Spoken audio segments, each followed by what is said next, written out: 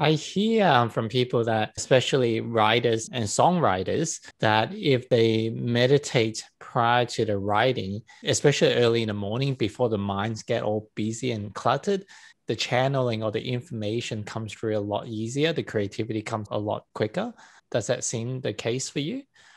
Yes, absolutely. That's exactly what happened. And I noticed that whenever I meditated, I would have inspiration, I would have ideas for songs. So I would have either melodies in my head or lines like lyrics. And so I thought, well, that's a good thing. I need to write songs for assignments every week.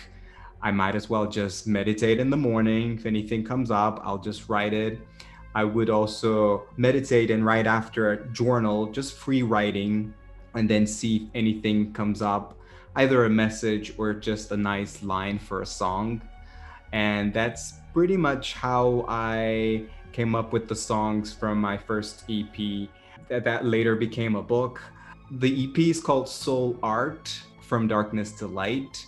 I had an issue with the trademark for the name Soul Art, so I had to take it out for the book. So I'm in the process of re-editing the book without that name.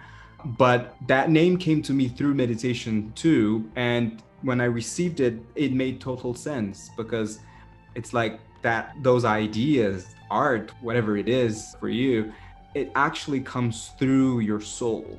So that's when I had that soul art in my mind. I was like, yeah, that makes total sense. We think it comes from our minds, but I believe it really comes from our soul, and we sort of channel these ideas. Even if you don't call it channeling, I truly believe that any kind of art comes through your soul.